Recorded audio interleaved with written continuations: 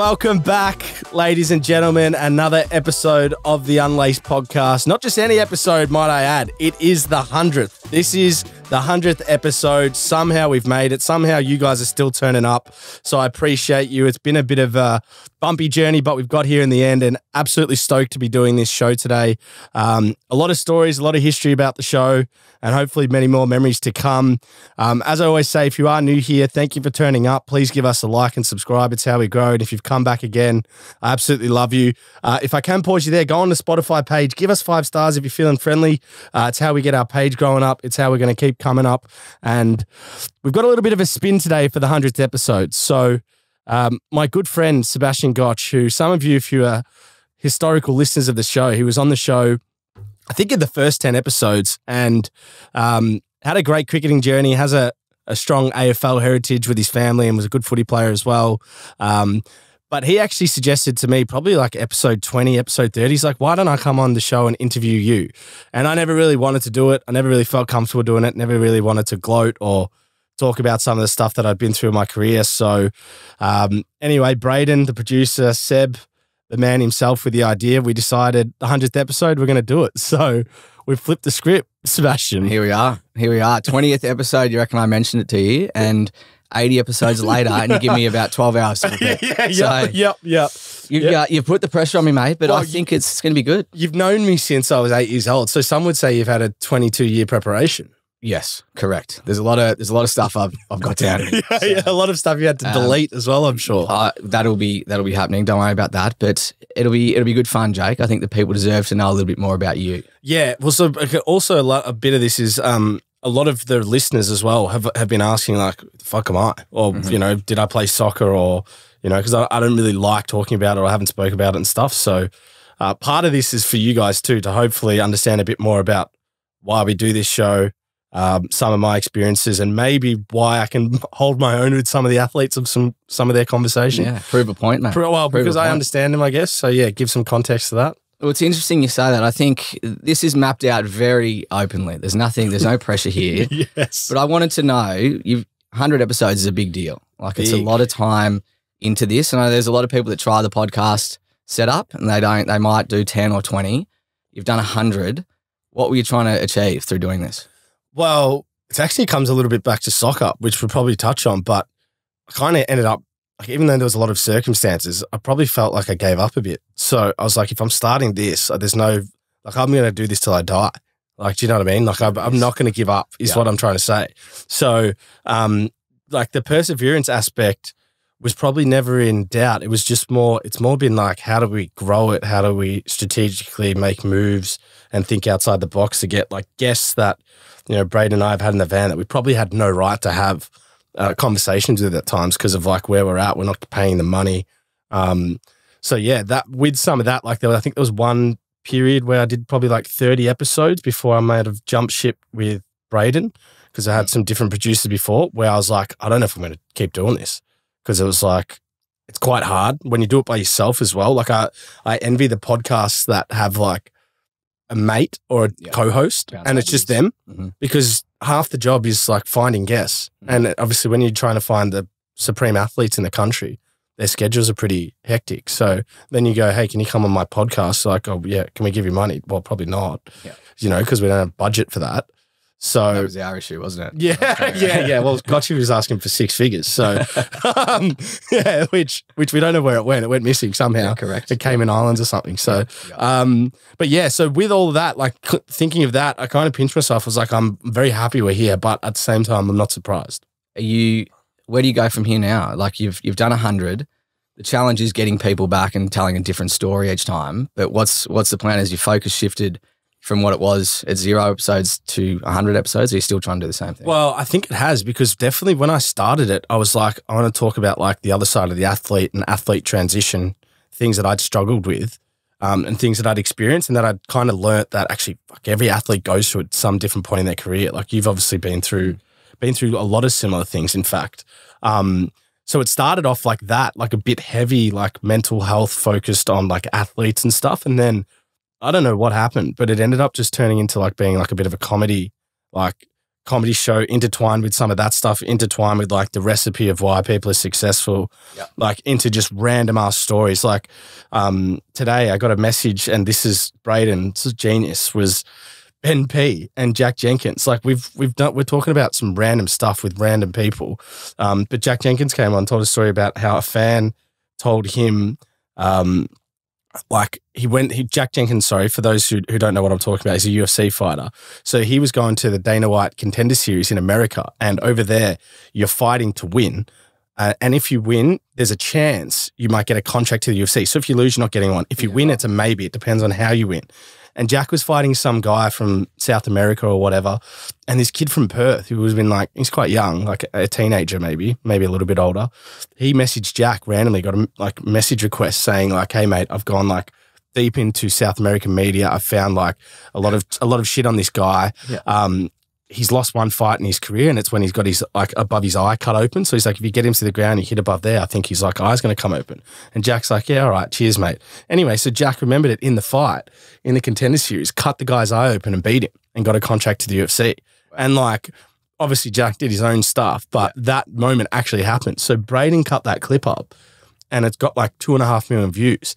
And then today, when we're shooting this, I got a message from Ben P, the kid. He's got the UFC have called him for an interview before Jack fights, Jack's upcoming fight. So it's like, yeah, pretty cool. Like shit like that is now happening. So it's like, it's kind of becoming into its own stratosphere of possibilities, I think. What's more important, getting someone that can tell a story of what they've done, or trying to get those guys that are about to go into something new? I think it was probably for the first 100, it was trying to get like big names because it was trying to grow the platform. But definitely the most enjoyable podcasts, and I think the ones where people get the most benefit from, are the ones where we have like a really powerful story, or even just some of the guests who can like speak so well. Yeah, it's pretty cool. So, what about your story then? Because we've known each other for a long time, and we don't deal with our emotions well, so we don't talk about. That's why sport was good for us. Correct. It was our way of coping. Take it out on the other blokes. Yeah, exactly right. We ignored the issues. Yeah. That doesn't happen as much now, and I think this platform opens up the communication channels. You've had some really interesting athletes, but sort of professionals as well in that mental health space. How do you feel? I've got a long list of your career here and where we went from and where we are now. What does your career look like for you going back to the start of, I don't really want to touch on your junior stuff, you were a natural soccer player, but talk to me about going into the Ollie Roos, making your way through the A-League. Yeah. How was that all mapped out? Well, probably like it's quite, for some, like I always joke when I stopped, I think I retired professionally at like 21, 22. Yeah. But I always say to people, like I was playing senior football from 14. So like I felt like I felt like I had like an 8-year career already. But so it kind of started from 14 when I was still in school here, but I was on a part-time scholarship at the VIS, and the VIS was like the bracket for that was like 16 and 17. So I was quite young. So I'd train with them and I'd play like VFL reserves for a team. And then one day, like I don't know, I had a bit of a monster tournament, which Jamie McLaren spoke about for this club, where I dropped back like to my age group. And the tournament was, if you won, you get to go to Manchester and play in the Manchester United Cup, or you get to go in the playoffs for it. So we were playing, like we had absolute legends, these guys, but they probably weren't the best players, right? No. And well, some of them I see out now and they still get around me for this tournament. Like they're like, it's crazy. But somehow we won the semi-final. I scored a couple, and then we played the final, and the final we played against Green Gully, which had 6 players from the state team that I was captain of. Yeah. So it was like me versus all of them. And in that team was Jamie McLaren. He was captain, like all these other guys. Like I had some great players, man. And I don't know, maybe they had an off day, but I scored these 2 absolute worldies, like goals I couldn't score again. Yeah. And then we went to penalties and we won on penalties. And so from that game, the head coach of that club was there, and this moment changed everything. Head coach was there, and he came in the changes after. He goes, "You're playing with me this weekend." I was like, "What?" So he played me in the senior team. And like this team, Altona Magic at the time in 2008, they actually won the whole league. So it wasn't like a shit team. It was like the best team. Yeah. So when I got a gig, I was like, fuck. So I played 15 minutes. I don't even think I touched the ball. I was so nervous. And then I was actually in that moment, I was the youngest player ever to play in the NPL. Still? I think like it's 6 months after me, they played another kid right, who might have been younger. Yeah, but anyway, so but there'd be no one near me and him, for example. But anywho, so the next day I went to the VIS for training, and they got wind of what happened, and they said, "Oh, you're not going back there. You're on a full scholarship." So I ended up going back into the same, like, because they played in the reserve grade. I went and played there with them, and then played a sort of another tournament for the state team. And then that tournament I went to for the state team, which was a national tournament, which pretty much all the cream of the crop were going to. They picked the next generation of the Australian Institute of Sport athletes. And I didn't think I had that good of tournament. Like, some of us probably didn't have a good tournament that got picked, but they must have known us from before, because we didn't play good that time. We came like 5th or 6th. We probably should have won it. And yeah, so when I went there, that's when my sort of national or institutionalization, I say, of my brain began of the football game. And that's where I was like all in. That's when the young national teams obviously started coming, because you're in that sort of bracket of the best in the country. And yeah, that's where it really began. Left Melbourne at 15 and moved to Canberra. I remember you always as a soccer kid. Like, we weren't at school much. You were doing your own thing. A lot of it was training, wasn't it, during the school hours? Yeah. Had a letter from Jim Alexiadis, the principal. Oh, really? Yeah, giving me can leave Tuesday and Thursday at recess or lunchtime to go to Darebin to train. I had the same letter, but I wrote it. yeah, I had this letter so I could just walk out of school. That's I was like 14, catch 2 trains and a bus. Do you look back then a little bit, like this soccer period of your life, it's gone for a couple of years really, professionally, and you put so much time to that development stage as a kid. Do you look back and go, geez, I'm behind the 8 ball now, I've got to go into this next phase of my life? And a huge part of that learning phase was put into sport? Yeah, that's why probably I was in a hole for like 2-3 years. I don't know, did you go through it, like having like the identity crisis? Still there. Yeah. You're still there, right? Yeah, like even now, man, it's like I'm definitely past it, and I think that the strengths that come from being an athlete are now helping me be good at what I do now. And like, just like, you need like a lot of emotional intelligence. You need like, I love this word, mental fortitude. Oh, yeah. Yeah, do you know what I mean? Because you just like, so much stuff's going on, it's high pressure. So a lot of that helped, but at the same time, like you were exactly like me in school, because you were pretty good at footy and cricket. Was like, I was Jake the soccer player for like 10 years. Like, everyone either like, oh, Jake the soccer player, he's cute, or Jake the soccer player, he's a wanker. Do you know what I mean? It was always associated with what I did. So when I came out, I was like, fuck, what do I do now? Even though I was like part of my own doing, because I couldn't face the game and stuff. I just, really fucking lost. Like, you'd probably still see me have a smile on my face, but like behind closed doors, I was like fucking fragile. Because, I still to this day, I say, like, my alter ego on a soccer field, or that confidence that I had on a field, I've never resembled in any other walk of life since. Yeah. You reckon you can find it? Probably, yeah. I think so. Like, I'm starting to really like doing this stuff. Yeah. And it feels very natural. But like, in regards to like, I mean, there's a competition on like podcast charts and stuff, but same time, I think it's like an uneven race. Like, if you come in with 300,000 followers and you're a footy legend, you're going to jump straight ahead of me. You might not be a great podcaster. So it's hard. Like, the competition aspect is where I was like, stepping on the field, believing you put in the work and you're going to beat everyone on the field. Which you can relate to, and most athletes probably can relate to. That feeling of is what I miss the most. Yeah, I think your effort gets noticed in sport. Like, your performance is always, it's at the top. Yeah. You know, if you're playing well, people are coming up to you, patting you on the back. But in this line of work, you can be doing really good things, maybe not reaching as big audience as you once were. But I think you forget that impact is still super important. Like, I've watched a number of the shows, listened to them, and they've resonated with me quite a bit. I was going through a pretty tough period coming out of sport, and they helped me personally. So that satisfaction level and your happiness and the drive that you used to get from sport, I think you need a little pat on the back as well for what you're I doing appreciate that. Do you know, it's funny you say that, because I've started probably the last 3 weeks or 4 weeks, I've started getting people like messaging me, like, not necessarily that I'm helping them or anything, but they just like tell me they love the podcast.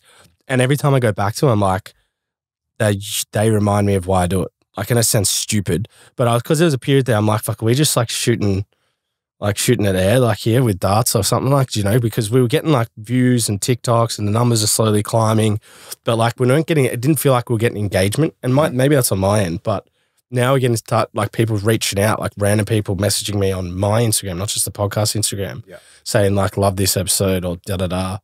And a big part of that's with Braden as well, because he's so smart with the clips and the angles that we push, that some of those clips then bring like listeners. So, which is obviously why we do the marketing strategy that we do. Yeah. It's exciting. I don't want to divert too far, but I want to talk a little bit more about A-League.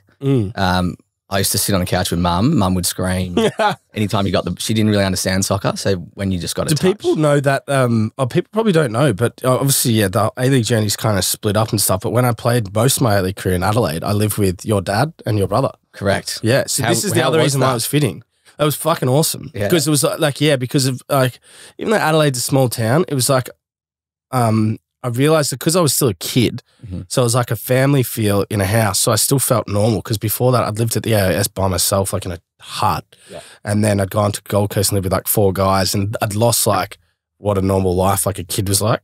So that was good from that perspective. And obviously for those that know your family, they were like footy nuts. So your dad was coaching South Adelaide, Dave was playing for South Adelaide. Oh, your dad might have been with Port then. I think it would have been Port, Yeah, it was Port. Yeah, so like we didn't speak about soccer, so, which was mad. Because like it was so intense at training. So from that angle, it was really good. And then I think your dad came back to, I don't know if he left, but then Brett Eddy came in. So then we had like 1 for 1. Yeah, 1 for 1. So then we had. So it was a good experience off the field. Yeah, definitely. Yeah. Well, in saying that, Dad never really spoke to me about sport either. So it would have been a nice setup for you. But what was Sean like? Very much like your dad, and not actually probably same because so. My dad was he was a cricketer, like a good cricketer. It's like a famous story of how he tells us he was good. Yeah, well, he's got a famous story of he was playing for the Vic under-19s, he was going all right, and back then you used to go play in the lower leagues in England if you couldn't like play for Victoria. But the lower leagues back then, you'd have like Brett Lee opening the bowling in like the early 90s for like a team. He'd be a pro or like a West Indian fast bowler or whatever. So it was like a decent league, but he went over with Shane Warne. And they bunked together for 6 months in this like little shitty town up north in Accrington where Warney played just before he got picked for Australia for the first time. He played a season there. My uncle was his captain, which is what's so funny. But my dad met my mum there. And so he came back in. Obviously, you had the tutelage of my father at cricket. Yes. And he was like, I can't say that word, but it was fucking nuts. Like he was relentless. Like your shirt was popping out of your trousers from like fine leg. He would scream at you. So there was that aspect. And then from the cricketing front, like he would bowl balls to me and make me play front foot blocks because, you know, I was very defensive because he was trying to build this thing. Like when he gets bigger and he could start playing shots, like no one could get him out. So from a kid, I would just block and defend and move my feet and position and duck and wear all this sort of shit. And he'd make me play the same shot over and over again. And I'm getting to your question, but I remember once I got sick of it and I was like, fuck this, I'm just going to smack one. So I smacked one. The next ball was straight at my head, knocked my head off, knocked the helmet off, and I was just like crying. And I went home crying. So he was nuts on that, but because he didn't know anything about soccer, he just never said a peep. Interesting. Is it true? Did he used to take you to the nets when it was just getting a little bit dark as well? It was harder to see. Yeah, that's when he really. He openly says like when I was on 99 in the backyard, he'd pick up like 10 yards, and like stuff like that. Like he was just you didn't earn anything off him in cricket, but soccer he was different. He was more like he could see that I was really passionate about it. It was like my number one sport, and that changed at 12 when I made my first state team, and then I went to England and had trials with clubs there, and then I also got to go to a Premier League game, and I was just like. Fuck. It's like a kid when you walk to the MCG for the first time. You're like an Anzac Day. You're just like, this is what I want to do. So I had that from the Premier League. And then obviously, soccer was my worst sport. It was probably 3. Like footy and cricket were probably number 1 and 2 in regards to like my ability as well. But soccer, I just made the first state team. So that became number 1. And then from there, Dad was always like the outsider parent who didn't know anything about the game, like the Aussie dad, because my dad's white, he's Australian. And a lot of them were from like, you know, Europe or some part where their dads had played and stuff like that. So they used to not stand with any of the parents because he used to not be able to like, because they're so intense. So I was lucky in that sense. Yeah. Mum was pretty similar. Mum's fiery. Like she's competitive. So I get all that from her. So no, she was just like a typical mum, very supportive, very loving, very caring. But if like, you wouldn't want to cross her. Like not me, like a parent. If she said something right, but she would be fucking straight at you. Yeah. So she had fire about it, but she was, I don't know, I think for them from 12 to like 18, I just kept achieving and doing things. So they didn't really try and tell me what to do. Yeah.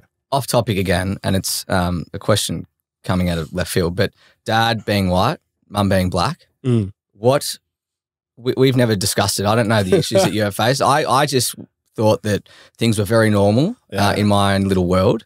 What were some of the issues that you faced?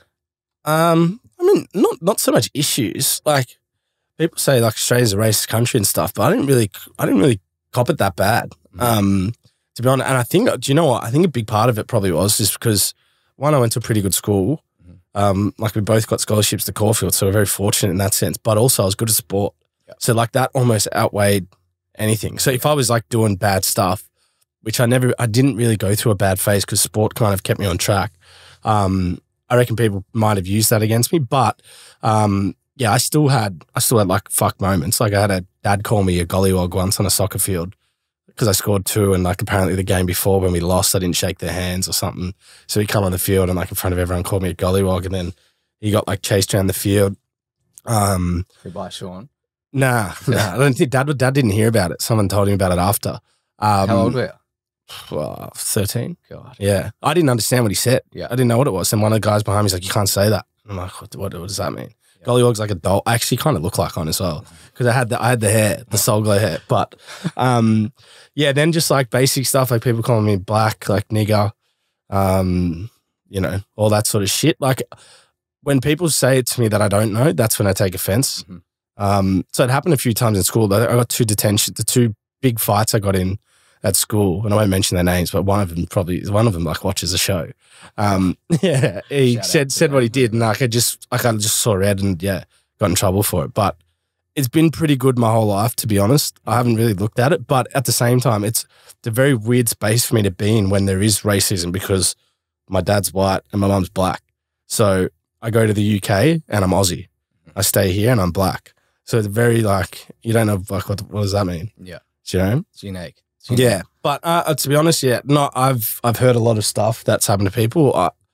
I've still fucked racism, but I wouldn't say it's been as bad as what people would probably assume. Yeah. Did you get any of it? I know playing at Adelaide, A-League, there's a lot of stories of these sports persons getting abuse online and a lot of racial vilification. Anything like that come through at that time? Not really. No, not really. I think because you know why? Because I played well every time. Yeah. Every time I played for Adelaide, I played well. So I didn't cop hate.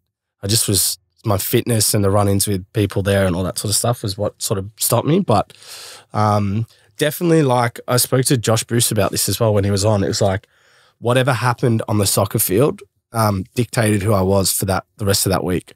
Yeah. Particularly from when I was at the AIS to my last year at Adelaide. So if I played well, I'd be a great bloke. Not necessarily like in the change room, I wouldn't be a shit person, but like my parents would call me and I just like wouldn't want to talk to them or if I didn't play well. But if I did play well, Dad would tell me like I'd be happy as Larry. Like I learned all this stuff afterwards.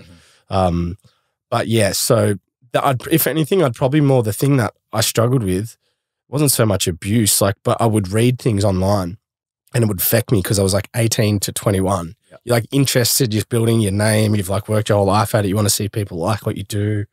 So some of that stuff I used to read it and I didn't necessarily see too much hate. I used to see it and it's bother me, but I used to probably read too much of like, oh, that's like, they like me and worry about it. But I just, I remember, and I don't even know if I'm answering your question here, but I just remember I used to put so much pressure on myself.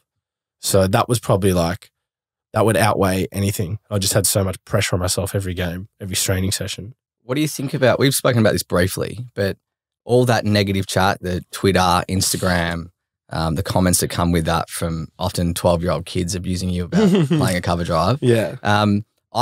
I like to look at it and identify what they were saying and why they were saying it. Yeah. And I felt that was my way of being able to go, all right, I can you'd be the type of guy to write back and have a laugh at it and like or go on with their joke. Which was a little bit sad at times. Yeah, you're a bit different, mate. But I think when we ignore them and sort of we think they're happening out there, you get a little bit of anxiety about what could be said. Do you think there's anything in trying to cop it on the chin, identify it, and then work forward, or do you like the mentality of just ignoring?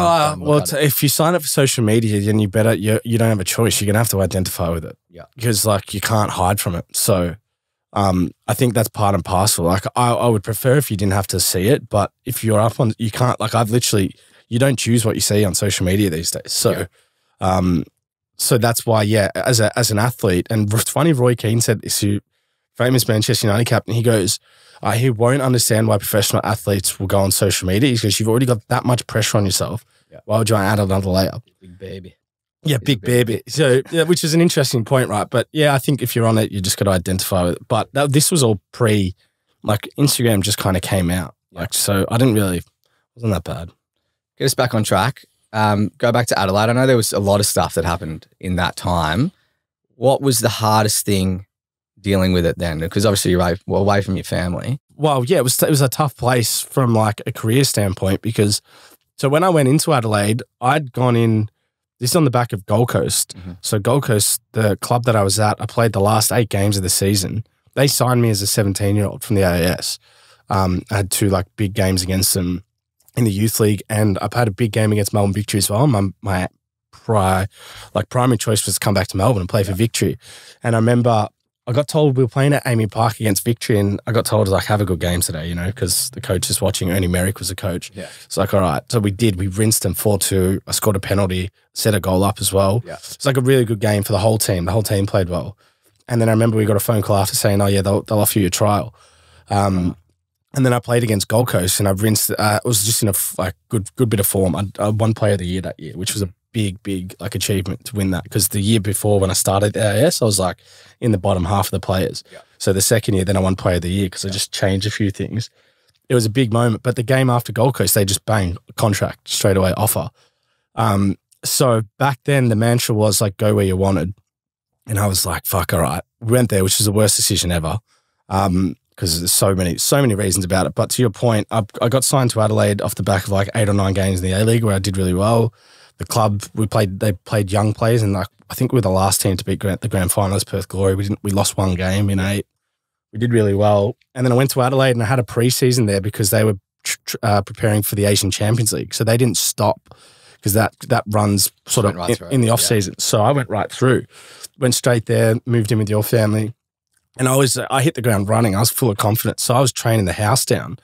And then it would have been like 2 months. We qualified for the Asian Champions League. We qualified out of the group stage, which means you can bring in a new set of players. So the group stage was ongoing. So once they qualified for that, then I was put in the Asian Champions League squad and preparing for that. So I was like doing really well. And then I played the first few games of the season because the coach had a really good opinion of me at the time, John Cosmina.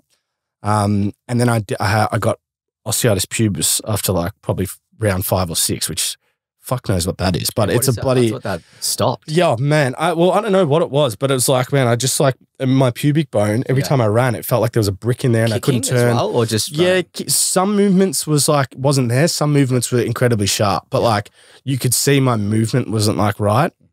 But the problem is it's like, you get like, it's like can be a 6 to 12 month injury. It was like an 8-week thing at the time or something, but yeah, you couldn't move and stuff. So I had that first season was pretty tough because I came back and played 4 or 5 games fully healthy, and had really big games as well. Like there was a man of the match. So it was my first goal in the A-League. So I had some good moments coming into the back end of the season, and Michael Valkanis had come in as the coach for Cozzy at the back end of the year. So I was hopeful he was going to stay as the coach because I was in his sort of favour. And then, so I kind of underachieved that first season because that injury ripped me apart for the sort of middle of the season. And then being a young player, you kind of need some runs on the board to get into the team that we had. But I didn't really have any at the club other than just some good appearances and like the kid's good in training. Type stuff, and he plays for the young national team. But like you got Dario Vidicic, Karuska, Sama Malik, Isaias. Like it was a fucking good team. Yeah. And then there's a funny story of when the second year was with Josip Gombau and things looked a bit high on life. But I went to the Camp Nou in Barcelona. I was watching a game with my dad. We were in Barcelona the last game of the season in La Liga, and 10 rows in front of me, we're like nosebleeds. 10 rows in front of me, I see the football director of Adelaide on the phone. And I'm like, what the fuck? So I called him. I'm like, I wonder if he picks up. He picked up. He's like, Jake. I'm like, Petrillo. I'm like, Michael Petrillo. He's the football director now at Melbourne City. I'm like, what are you doing here? He's like, what are you doing here? He's like, I'm here to sign the new coach. I was like, no way. So he was there signing Josip Gombau, who coached at La Masia, which is where Barca's academy comes from. So he coached like Fabregas, Piqué, like all these players. Anyway, he got wind that I was there, and the guy took me around like Barcelona for 2 days. We went and watched a player that we were going to sign, Sergio Thirio, who ended up winning the grand final for Adelaide almost. Or he did. And he took me to a Barca B game. So he had told me, he's like, I've been told that you're going to be my type of player. Like the way you play is going to be perfect. So I was buzzing coming into season 2. And then pre-season, man, he just was after me. Like there's so many funny stories. He used to grade us like out of 10, how we'd play in games. And so like I think one game I scored 1 or 2. Just to you or to? No, to everyone. Great. And he would be like, you score a couple, you think you played well, and he'd put like 4 out of 10. And he'd just fucking rip you apart. And anyway, it got with me. Like I never said anything, right? Because I was like, I'm trying to win this guy over because I know he's good. But it got to a point where like some of the older lads were like, hey, stop fucking going at Jake. Yeah. Like literally two of the players that did, I don't want to say their names, club got rid of him. Kidding. Well, not because of that, but like it's coincidental, isn't it? Right? Yeah. So they had their own issues and then they just went at him. So it was a really hard preseason. And he wanted me to get fitter because the way his system was is like high press. Like if you don't have the ball, you win it back in the first 10 seconds. So you're sprinting. If you don't get it back, you're kind of holding, but like as soon as it's near you in your space, you're gunning at the guy. And then when you got the ball, it's like high volume movement, rotations, 2-touch with the ball. So everything's very quick. Mm-hmm. So I just didn't have the engine at the time. So I missed something to work on, but also it was like a new style. And then we had a really good, we had a really bad start to the season with him, and he sort of had a lot of pressure on him because the system was taking a while. We weren't winning. Everyone was like, we were like, be patient because we could see it in training. It was working. Yeah, media jump on. And this started the catalyst of my demise was he got into a run-in with a journalist, Val McGlatchy, his name is, from The Advertiser. Yeah. Fucking prick, right? This guy used to just hammer people. And like he was a bit salty at times. He's kind of nice to your face. And then you just read this article and he just hammered you like that. I didn't have any of that. None of that happened with me, but everyone else was like, fuck. And I could just see shady guy. Like, do you know what I mean? Yeah. But anyway, in Val's defense, what happened here was pretty untoward. Because he was writing these articles on the coach, like coach should be going, it's not good enough, blah, blah, blah. This team made the finals last year. All these players, like young players, including myself in the team, they should be doing better. Yeah. We've got like some of the best players in the country. And the coach just went off at him one session. It was like, I heard your son's a goalkeeper. I heard he's a shit goalkeeper. Like the coach said that to him, like real spiteful. So this guy gunned for the coach for ages, right? And I was playing off the bench for like 6 or 7 games. I was in this role where I couldn't stop coming on and making an impact. Like, because I was like, that's the only way I'm going to start. Yeah. But he kept me on the bench because one, the players were doing well at the start, but it was like your impact. Like I'd come on 80th minute, and I'd come on 70th, and I'd come on 60, then I'd come on like 50 and like make an impact. And then, finally I got a start. And then, that's kind of where that season sort of curtailed for me after that game, really. Hey legends, just a quick break in this episode to thank our partners, Dabble, the gambling agency, where you dabble socially and gamble responsibly. Please only bet what you can and are willing to lose. Now, Dabble is one of the great platforms out there. I absolutely love using it. Very similar to Instagram, where you can follow some of the head honchos in the different sports, copy their bets and get some good wins on the board. Now, fortunately for me, I've been working with Dabble for over a year. This year, we are doing a stream every Tuesday night. It's called Jake's Take. It's from 7 p.m. to 8 p.m. where you can go in the Dabble app. You can join me. We get guests on every week. We bet on the dogs. We have an absolute ball, and they're talking about sport and cutting up the shop around what's going around town across all codes. So come on down, check it out. Dabble socially, gamble responsibly, and let's get back into the episode. Playing for Australia is a big deal, obviously super important, and playing against Del Piero would be pretty special. Like, you would have been a kid growing up watching him, and then all of a sudden you're marking him. Tell me a little bit more about those two things. I want to. Yeah, well, playing for probably like I still have them around to this day. I think I might have even given you tops. Like I used to love giving my mates tops. Yep. Because I remember like one of probably my proudest moment in my whole career was playing for Australia, even though I wasn't the Socceroos, playing for the young Socceroos and the Olyroos. like wearing that, playing against overseas, against other countries. Had the honor to captain the young Socceroos in Japan at a really sort of big tournament. Like they're things that I still vividly remember. Like I still remember standing there listening to the national anthem. I remember I got a red card against Vietnam. I remember scoring a double in Indonesia in front of like 40,000 people. Yep. Like so many cool memories. Obviously, probably the thing that sticks out most was making the under-20 World Cup squad because I was not in any of the previous teams before that lead up, and they played all these practice camps, games, then they went to the Asian Cup. At the time, we just got moved into the Asian Confederation, and this young Socceroos team was so good that they made the final, and it was going to be the first Australian team that could have won an Asian trophy. Wow. Because the Socceroos had failed at the Asian Cup. Matildas weren't where they were now. Mm-hmm. So we were the first. Well, this group was the first team. So it was like a fucking good team. Everyone's like, this is a golden generation, and they ended up losing to North Korea, who were unbelievable. Believe it or not, I think. But I had that good of a season in the AIS that I just got picked into one of the camps, and one of the camps we went to Holland and Germany. And bro, this story is fucking insane. So we go to Holland. We go to Germany. And we do a training camp in Holland, and we play at this tournament in Terborg, which is it's like 20-minute halves, but the greatest like players in the history of the game play at this tournament. And I'm talking like Boca Juniors, Liverpool, Man U, Real Madrid, Ajax, like all these teams are there, and we're the Australian under-20 team, and we played them. And so this was my first taste of international football, and man, we played some incredible players, but I remember reading the manual before, and it was like player of the tournament, like 1990, Cafu. Player of the tournament, like 1999, Steven Gerrard. Like some of the greats have been there. So this is like my first experience. I was buzzing. I'm playing for Australia. Anyway, I didn't play that much in that tournament. It was like a bit of like a show thing more so than a real thing. Interestingly enough, for the Socceroos fans out there, I opened the manual 2 years before we were there. It said player of the tournament, Australia, Aaron Moy. Really? And I was what year would that have been? This was 2012. So Aaron Moy would have been like 2010, 2009. Yeah. So it's like, fucking Aaron Moy's a baller, right? This is how good this guy is. But anyway, then my debut for the young Socceroos was in Dusseldorf, and we played Germany. And I was marking, I think, Emre Can. Wow. Yeah, Emre Can. He played for Liverpool, Juventus. Big boy, man. I remember once he like bodied me and like flicked the ball over my head and just like chested me out of the way and got it back. I was like, fuck. But amazingly, right? So this is when I said I wasn't in the picture for this World Cup and why it was such a big achievement. I played a good game that day. We won 1-0. And in that midfield was me, Terry Antonis, and Mustafa Amini, and we were all 18. So we were eligible for the next World Cup. So he put the young kids in, and we swam. We didn't sink as such. So played through the tournaments, trained really well, and then got the phone call when I was in the Gold Coast driving to training saying like, you're going to the World Cup in Colombia. And I was like, holy fuck. And I never forget, my agent goes, who would have thought that? And I said, me. Yeah. I said, I thought I could. And I was just, that's the type of that's where I was. That. This is why I say I struggled when I came out, because I was just, that's how my head was. It was so driven and believed, and like all positivity, no negativity could get in.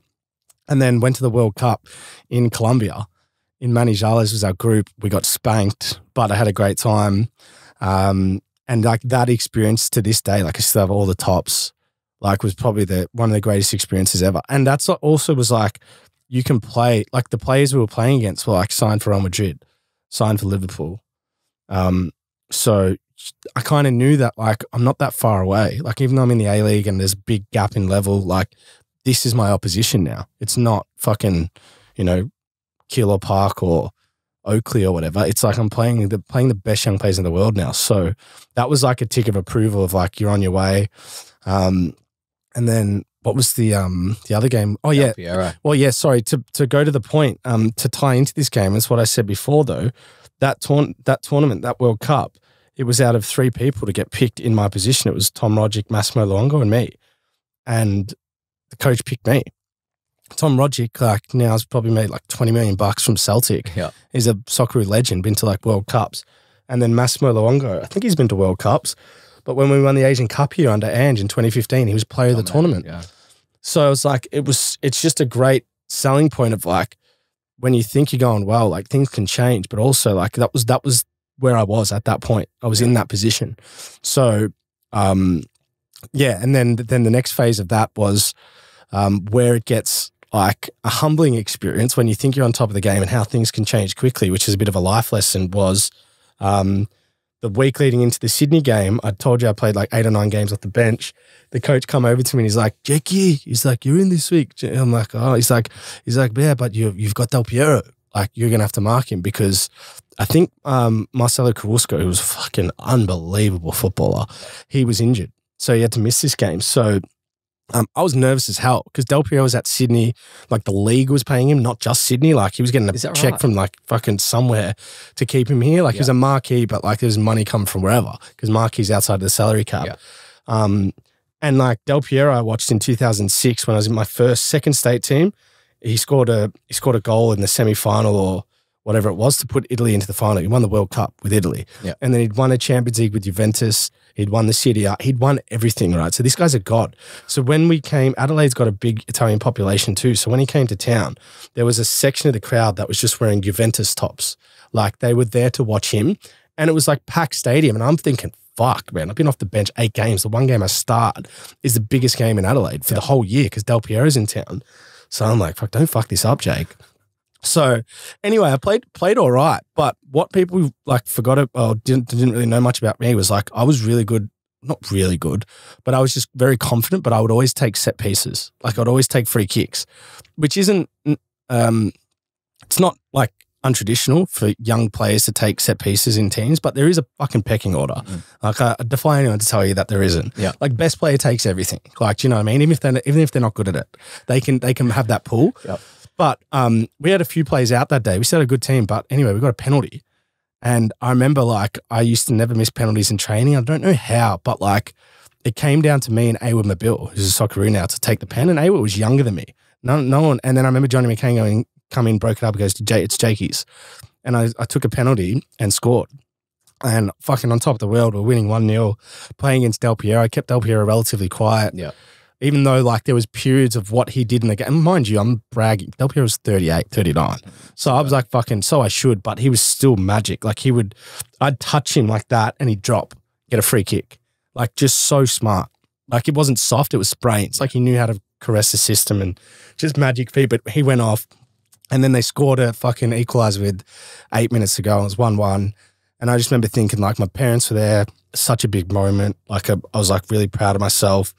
I was getting interviewed by Fox Sports after the game. I was walking off. I was thinking, fuck, like how good is this? Yeah. You know? And then I tell people, I'm like, but that was my last professional game ever. Never played again. And what happened? So the foot injury, they didn't get re-offered a contract at Adelaide. And then it got to a point where my agent at the time, like, fuck, it was really tough. This is the mental strain. Like he was trying to get me to clubs. I didn't play the back end of the season, so some of those games that I was playing wasn't necessarily as fresh as in people's memory. And it got to a point where like he actually asked me to call the Brisbane Raw coach at the time, Mike Mulvey, because Mike Mulvey was the youth team coach at Gold Coast when I was there. And he was the one that when he got promoted to the senior coach, played me those 8 games at Gold Coast or whatever it was. So he asked me to call him and I was like, fuck, I'm 20 years old, man. Like, should I be calling a head coach? So I called him. Like, this is fucked when I think about it now. Yeah. Maybe people could do it if they have a relationship, but like I didn't feel comfortable doing it. And it was the main reason why my dad's like, no, we're not working with him anymore. And I was just sitting on my couch thinking like, fuck, what do I do now? So where it kind of got a bit interesting was I reached out to someone who knew a guy called Andy Bennell. And like Andy Bennell to me is the greatest human ever because when no one had my back, he called me and said, mate, like come, he's like, are you able to come to Canberra? And I said, yeah, like I'm getting over this foot injury. Like I should be ready in a few weeks. He goes, I want you to come to Canberra and stay here for like a couple of weeks and you're training with me. And Andy Bennell's like a Socceroo, played for Reading. He's a legend, but he's most famous for being David Beckham's, because he played in Spain, David Beckham's English to Spanish translator when he was at Real Madrid. Really? Famous for it. Wow. Like it was his right hand in Madrid, but he's from Canberra. It's so weird. Yeah. So anyway, he was like dabbled in the football agency because he had connections everywhere. He had a boxing gym and Birch, he's like a bit crazy. Yeah. Like he'd leave footmarks on people and like he kind of wouldn't blink and like he's a bit everywhere, but he's involved with Central Coast now. He's a good guy. So I was training with him. I hadn't trained for 6 months. I'd taken the back end, like I'd taken such a big layoff with my injury. And I remember this is one of the sad things as well that happened, but I got a call to go to Western Sydney Wanderers. Tony Popovich is the coach. He's like, come on trial. And I was like, fuck, Birch. I'm like, I've been training for like 6 days. I've had like after 3-4 months off. And I'm like, I don't think I'm ready. And he goes, we called Popper, and Popper goes, well, if he wants to be here, he'll be here. So I was like, fuck. So I paid my own way to Sydney. Luckily, Daniel Mullen had a spare room, an old Adelaide teammate. Went and stayed with him. I went to training and I was like, fuck, man. I just bounced in straight away. I just hit the ground running, trained really well. And I thought, fuck, I'm on here. My old AIS goalkeeping coach, Ron Corrie, was there, and he goes, because we had a game against a Canberra team. So I had to go back with the team to Canberra. And he goes, man, just like play all right, you're going to get a contract. So he said to me, and I was like, fuck, all right. Because Ron's known me for years. Yeah. He's like 71. He's just like great goalkeeper coach. But he told me that. I went there and I remember playing, and I just remember the soccer ball feeling like a golf ball. Like I just couldn't really see it. I couldn't move well. Through nerves? The pressure that you knew what was on the line? Maybe. But I think it was more like, man, I've had 4 months out of the game, and my first game back is like a fucking trial match against not the greatest players on a shit pitch, which sometimes is harder. And I did shit. I did terrible. But the thing that fucked me mentally after that was that I played so bad that the coach didn't even tell me if I'd made it or not. Like he just silence. So I went back to my hotel in Canberra not knowing what happened. And 2 days later I called Ron. He's like, yeah, I was unlucky, mate. But the coach didn't even have the decency to tell me. It's ridiculous. And I'd paid my own way there and stuff. So I was real salty at this for ages. Now I've run into Popper at Victory and stuff. It's a bit different. But that was really hard. So then what we decided to do, and this is where, to answer the question of people like, why'd you stop? Is I went to the UK on my British passport, and I trialed it. Was there for 6 months. I'd wake up every day, train by myself, come back and play PlayStation or go see my mum's family. Like it was pretty fucking sad, depressing shit. It's like Santiago Munez in goal. Like I was just trying to get in this weird place. I didn't have friends. I didn't speak to anyone. Never spoke to a girl really. Like I just fucking didn't know what to do. And Andy Burnell had a mate there who's lived in London who was an agent of Ryan Edwards, one or two Aussie players over there. And I was just waiting for him to call me to get it. Like here one share, here one share. I tried at like 6 clubs, I think. Trialed at 5 clubs. One trial ended because the coach got done doing coke in a bathroom. Oh, so that was like a League 2 team. So that ruled out. Yeah. Then Reading, Blackburn Rovers, and who the other team was. I think it was Reading and Blackburn Rovers. They both put me in and said, you're as good as what we've got. Like you're a good player, but we've same level of kids. Because England as well, right? The market's fucking, it's like AFL there in every town. They put money into juniors. So from 8 years old, we've been training this kid. So why would we pick you? So I was like, fuck, fair enough, which was a hard pill to take. But again, I'm like training by myself. I'm not match ready. I'm not fit. Like I'm trying to be as good as I can. So I'm like, I feel like I'm against the 8 ball. But the closest I got was at Oldham Athletic, where they were about to offer me a contract because I played and trained well, given my life to it, man. Like I'd go home and like vomit and stuff because I was like so exhausted from like the games or training. Mm-hmm. And he was going to offer me a contract, and then last minute they got a guy from Aston Villa on loan, which to be fair was the right decision. The guy scored like 8 goals in 8 games. Yep. So I didn't sign there, and I just kept getting like close but not there, and it was just like fucking kicking me, and I'm like, how much longer can I stay out here? And then I went to Hibernian, where a few Aussies are now, and did my knee. Did some sort of like, I don't know, MCL or something like that. And I had to come home. So I was gutted. Like I was at a low point. So I was like, how do I enjoy the game again? So I went to play MPL for a year and I hated it. And then after that I stopped. So it's crazy. Yeah, that's to answer that question. Cause everyone always goes like, why'd you stop then? I was like, well, yeah, I fucking went through hell and back, man, just to try and get a gig. And then came here and I just hated it. Like didn't enjoy it. It was like a chore. Yeah. How did you deal with that? The next sort of 12 to 24 months, where were you? What were you doing? Well, it was like back to that. Not like I'd already lost myself like as a person when I was in the UK because I was just like mentally all over the shop. But yeah, here I was like, man, I was like drugs, alcohol. I was going out. I was traveling. I was doing like all the things that I couldn't do. Mm-hmm. Just to escape the feeling, but also be like, well, fuck, I'm free. Like I'm actually free as a human being. But like fundamentally, I like wasn't happy. Like I was in a bad spot. And I don't know, honestly, I think just time healed it. But it was like 2, 3, 4 years, like I didn't watch a soccer game. I couldn't face it. Couldn't see my peers doing better than me, doing well, even though I wished it for them. It fucking hurt me, man. Like it just fucking hurt because I was like, that's where I should be. So I kind of pretended I never played sport. I pretended I'd never played soccer. Like I took all the soccer, you probably even see it now. There's no like, I think I've started posting recently, but I had all these posts of me playing for Australia. Like I deleted everything. Deleted every post because I was ashamed to be like associated with the game and not hit what everyone believed I should have.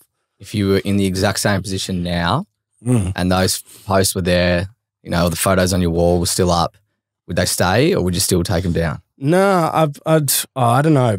What I would do if I was 21 again is I would just be like more patient.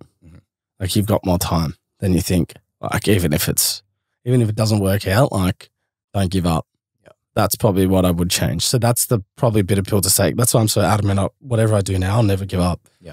But yeah, it was fucking hard to admit that for a while. You build some good values now though. Yeah. Like you're pretty resilient. Yeah. Well, you'd hope so. Fuck. It's quite special. I think when you look at the sport, I know watching you, when I used to watch you play, I got excited at the thought of you doing well in whatever it was. You could have been playing badminton, you could have been doing chess. Yeah. Like I just loved you succeeding in what you were doing. And that hasn't changed for me now. Like I love watching you do this. So your identity to me is still someone that works hard and does the right things. So don't worry about how we see you. Yeah, I know. Well, I did. I don't now. I couldn't give a fuck now. It's what's funny. But bro, for a while I was like, man, this sucks. Like even just my own opinion of myself. But yeah, with time and like it was the best thing that's ever happened to me, bro. It will be or is like literally because it's invaluable, that experience, what I got. And like when I go into like my job that I work for a tech company now, like fuck man, imagine like a guy in the boardroom goes to me, he's like, what do you know about leadership, Jake? I was like, Captain Australia. Yeah. Like fucking pretty valuable. And like, do you know what I mean? Like you're still wearing it. Do you know what I mean? Though, like, and like, you've got some credibility and like, as you know, like walks of life, people love athletes, that elite thinking and all that sort of stuff. So yeah. And then we led into the podcast and then now we're here. So do you think about it a lot still? Is it enough time out of the game now to have got over it? Yeah, I've got over it. Yeah. Do you wonder what could have been? Yeah, because a lot of the players I played with, and you know, there's a reason why they're there and I'm not, for sure. But at that time, it was probably better than that are playing for Socceroos. And it was strictly, you put it down to that. There was a bit going on, wasn't there? The hip, the foot. Yeah, my body, yeah, and mine too. But the mind came second to the body because like my intentions were always I wanted to play at the highest level I wanted to achieve, but like I just had a lot of setbacks. 5 coaches, 3 years, a lot of like had a hip injury, which ended up having to have hip surgery on. And then I had like all these like inflammation in my joints, which is what I played with in that last season in Adelaide. So I think I told you the other day, I used to wake up in the morning. This is like when I'm coming off the bench. Like, so I'm going all right on the field. So this is why I thought not to say anything. But I used to wake up and put my foot on ice because I couldn't walk in the morning. I had to wear like these big heeled shoes just to get to the car and get to training. And then I'd get back to the training ground and put my foot on ice again because it felt like there was a rock in my foot. Yeah. If I flexed my toes up, it felt like it was ripping. But then as soon as it would warm up and I'd take some painkillers in the boot and I put my boots on, like I could mask it. Right. I could get around. So I did that for like 10 weeks. And then I went away with the Olyroos after the Del Piero game and I was like, I can't fucking move. And they didn't know what it was. They were like, there's so much fluid there, but we can't see a fracture or anything. Anyway, I found out later in life, it's like 2 years ago, that I've got like a mild form of arthritis. That's crazy. So like I couldn't because joints were like swelling up, like my hips, everything. I was like, what's wrong with me? Yeah. And I never got injured before I turned pro. Yeah. Never. So were you still loving playing when you were going through those injuries, a lot of travel, living away from home? Were you loving the game at 20, I loved it.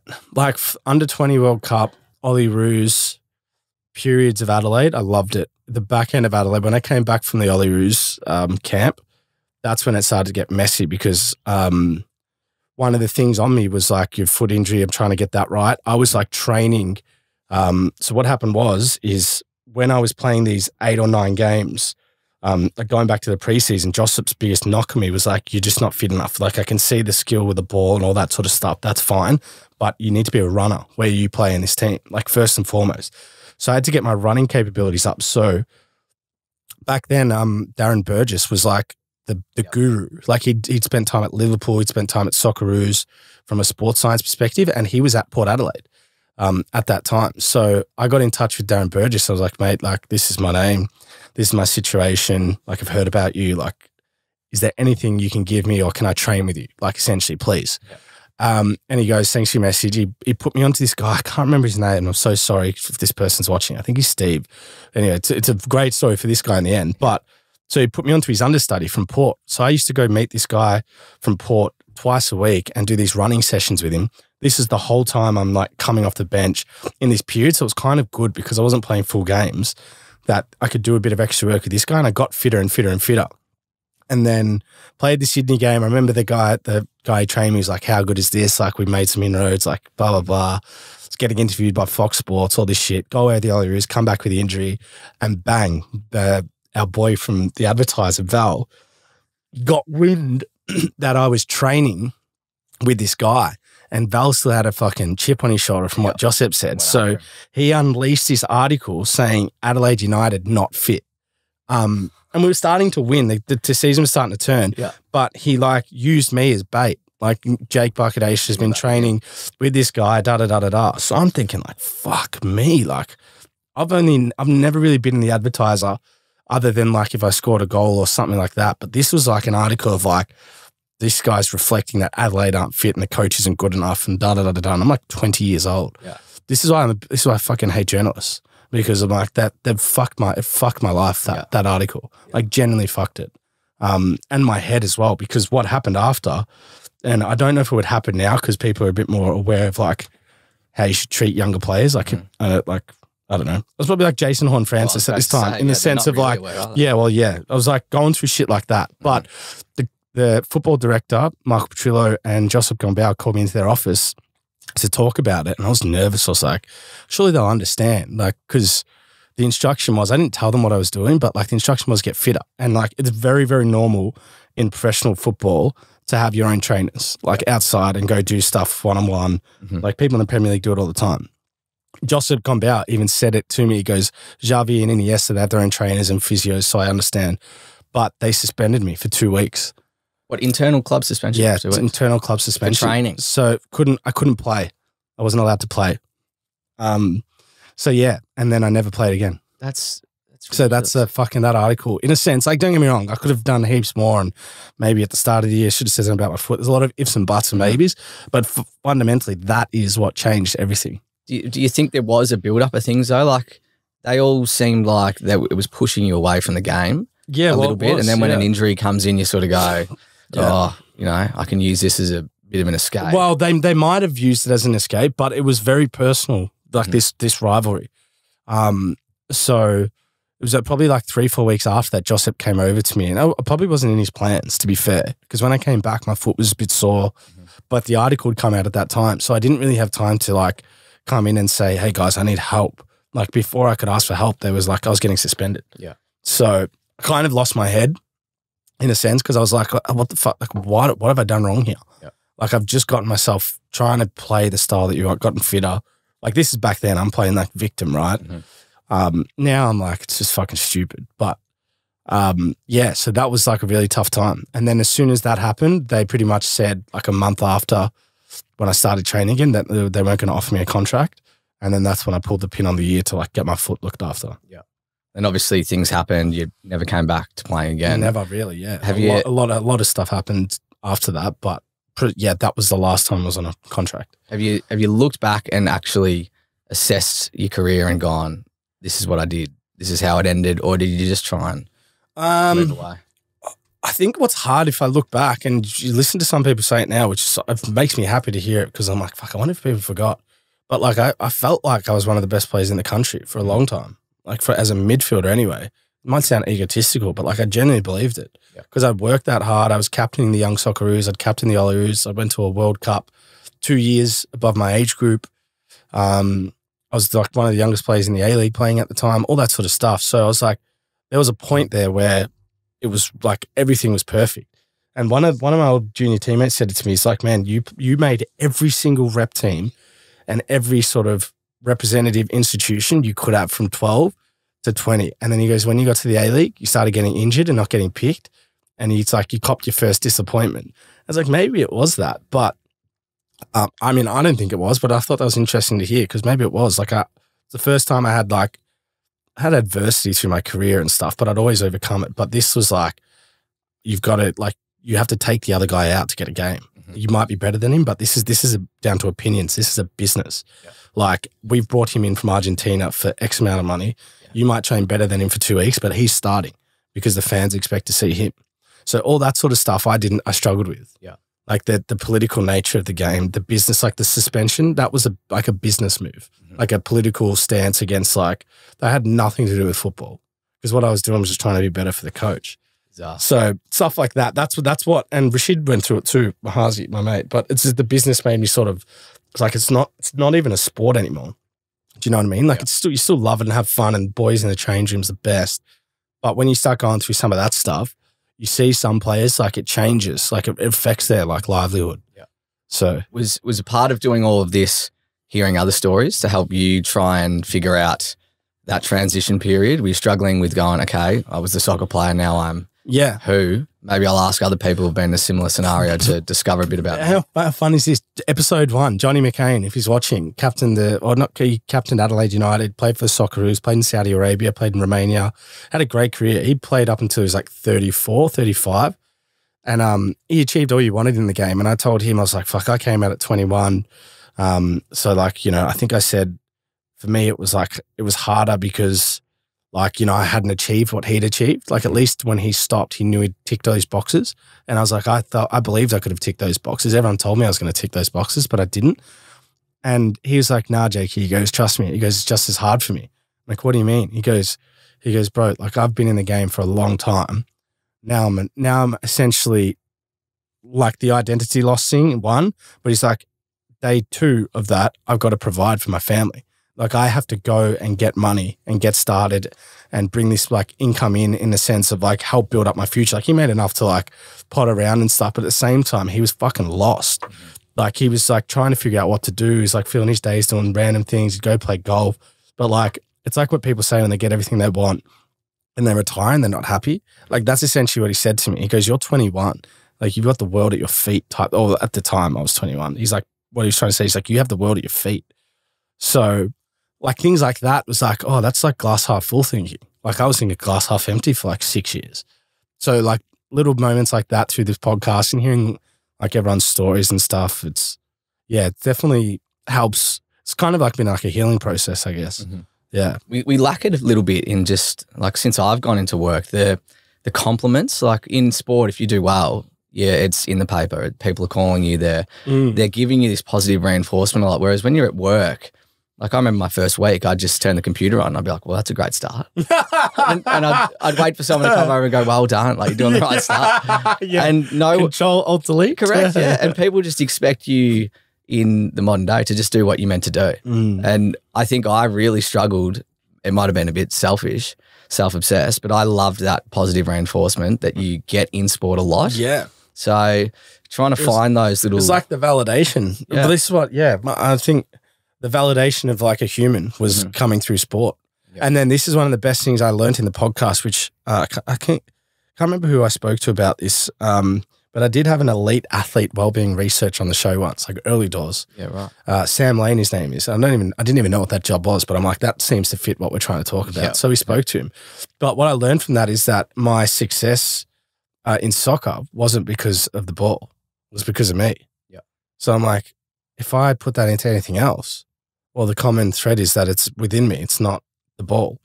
Because it was like, I could do it at cricket and footy. So once that trickled over, I was like, oh shit. So this failure can be my biggest success, which is corny. But, like, at the same time, it was like, now I know, like, all the things I went through in soccer, all the upset, like, if I can come back from that, where I was chips in and I fail at that and I can come back, that's like the biggest victory I would have. 100%. Because then it's like nothing can stop you. Yeah. Like, if I can fuck up at soccer and still be good at life, then I'm fine. Yeah. That took a while to get through, but that's where I'm at now. Yeah. No, so, you're making a name.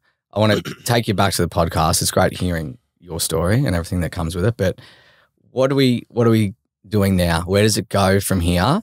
I know we've got some different plans, but do we want to keep going down this path of talking to these athletes and professionals? Do you want to introduce new stories? What can people expect over the next 100 episodes? It's a good point. So people might have noticed that in our bio on socials, it now says humanize the athlete, business and artist.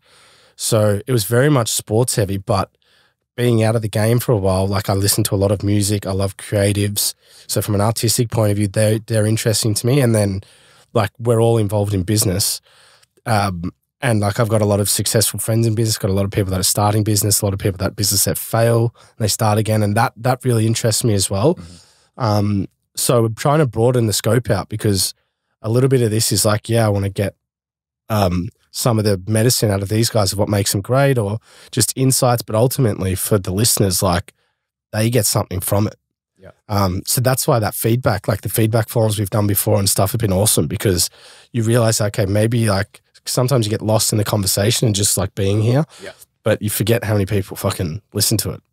100%. Like they're over the journey, the amount of like, I don't even know what we're at from a downloads point of view, but it's a lot. Like someone in Andorra listened to the last, do you know what I mean? Exactly. Yeah. Where the fuck's that? Yeah. So that's pretty cool. What was your favorite episode so far? Favorite? Tough. Do you know what I said the other day? I think Josh Bruce is in the top 5. Really? Yeah, that one was really good. Came out, what? Well, he just spoke so candidly and raw. Like he epitomizes a lot of what this brand was about and why it's there. And he was just like, he didn't even know what this was. Like I said, if you watch this before, he goes, man, I just saw a few clips last night. But the way he came on and spoke and shared what he shared, like around getting death threats and like how he literally spoke us through his mindset of like when Charlie Dixon kicked 4 on him in a quarter. And I was like, fuck, man, I respect it so much because I'm like, that's real. Like when you're probably facing who was the quickest bowler you faced? All of them were quick. Yeah, but like too quick for me. Like who'd you face? Mitchell Tymal Mills, Mitchell Johnson. He was very quick, so when you, for instance, when you face Mitchell Johnson, your head's against the wall. Like no one really asks you what's going through your head. They're just like, oh, Mitchell Johnson got you out or got you got off strike. But no one goes like, I'm fucking shitting myself. Like my life is in question right now. Like that's what he was telling us about. Like only athletes can know that. Yeah. Right. So he was talking about that. Like obviously love the ones I've done with Geordie. Because like Geordie just gets views and clicks, but both times we did it with him, not necessarily strategically, but it was by chance that it was just a better time to do it. Was like around periods where his name was getting tarnished, and why that's one of my favorites because I felt like the second episode, like I reckon, not me by any stretch because I just showed who he was, but I reckon it helped build his brand back up.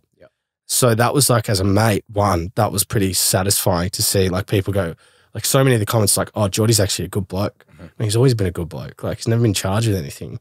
Like, people just love knowing if he does something wrong or right or whatever. Like people are so obsessed with him that it gets magnified, and everyone makes mistakes. But like with him, that was really nice to sort of see that started to change things actually. Then like I love the ones I do with my mates. I think probably, I don't know. Yeah, that's probably the ones. Brain, do you have any favorites? Start and topic. Oh, yeah. That was fucking nuts. Yeah. Oh, yeah, we had a dog once. Yeah, Kieran Stott, who's a... yeah. What was he on? X on the beach, I think. Yeah. And then, Anthony, who's like a boxing coach and boxing promoter for like celeb shows. He walked shit through Calvin Klein's house. Yeah, because he's a big time model. What a claim. There's been so many, man. Honestly, there's like little things as well. Like Kelsey Brown. Yeah, that one was a big episode because I didn't really realize how big netball was. Yeah, I just know Kelsey is a chick, and I'm like, she's so funny. So like, it'll be a funny podcast, and she actually sang and performed because she's like a really good voice, and she actually got asked to go perform at Splendor in the Grass. So this is the back of that. No, she'd claim it. No, she'd actually been asked before she came on. So based off that, I'm like, can you perform? She performed, but that from a numbers point of view, because the participants of females in netball was so big. I love talking to all the soccer guys that I get to reconnect with. That sort of stuff's cool. So yeah, it's pretty cool. I'm enjoying it. I wanted to get to a point where like I can literally just like people keep listening, even if I just get my group of mates on. Yeah. Like I want to be able to do that as well, not just have to get superstars. Yeah. So what do you need from the people? I don't think you get to ask the question a lot. Obviously the feedback around feedback. Yeah, feedback's number one. One thing Tommy Sheridan does really well, but just keep getting feedback. Like, because I'm open to, the show is for the listener. Like obviously, we're trying to get the right people on and bring a different side to our interviews, in the sense of like, it's not broadcast media. Like you can people drop their guard as soon as they walk in because they feel relaxed, and we're not trying to, like, my number one rule based off my experiences in Adelaide is we don't talk shit about people. Like, we never talk shit about people, never gossip. So it's all about building up the person that comes in. If they want to, you know, go to a deep and dark place and share something, like, we'll go there, but we're not going to like talk shit. So it's not going to be like clickbaity, but at the same time, you get the real person. And real stuff. So from that, I hope that is what's keeping people coming back. You're giving athletes specifically a chance to tell people about them outside of their sport and what they do, and listening to you talk about your identity and figuring it out after, I think it allows these athletes to go, all right, this is who I am right now, tell their story, talk a little bit about their past, and then gives them an opportunity to start thinking about who am I going to be and who do I want to be perceived as to the other people. So you're doing I think you're doing some really special work. It's also, I mean, it's opening up doors to other stuff, which is interesting. Like Melbourne Victory came and reached out, and I've been doing ground announcing with them. Fortunate enough to work with Dabble, which, you know, probably have plugged in this episode. And then might even be doing some stuff with the Matildas at the World Cup. To finish, I know you love asking this question.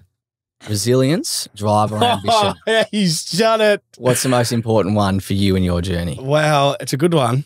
And now I understand how fucking hard this is to answer for other people. My God. I think for me, I think now what it was ambition, because that's definitely, I had like huge goals. And I think that really like drove me, the ambition then drove me, and then resilience kind of came through that. But now post-football, it's definitely been resilience. Like I've been forced, like ambition, I'm like, I don't even know what to shoot for sometimes. That's the hard part. So you've had to be resilient of like getting up every day and like being active, like having a crack at stuff.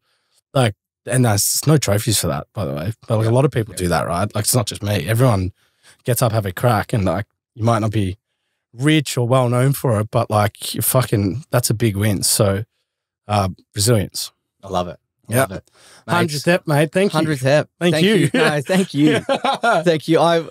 We've been friends for a long time. You give everyone else the opportunity to dive into a few things, and I think it was important to hear your story. And it is one of resilience, and it's one of a bit of growth as well. Like you're going in the right direction, and I'm prouder of you now than I've ever been. So thank you for letting me share a little bit. Hard, bro. That's still fucking hard being a guest, bro. It's tough. I prefer being an interviewer. Well, now you can take that skill and you know, 101. Thank you, Gotchy. Thank you guys at home. Appreciate it. 100th episode. We'll see you next week, and we'll be doing 100 more. That's for sure.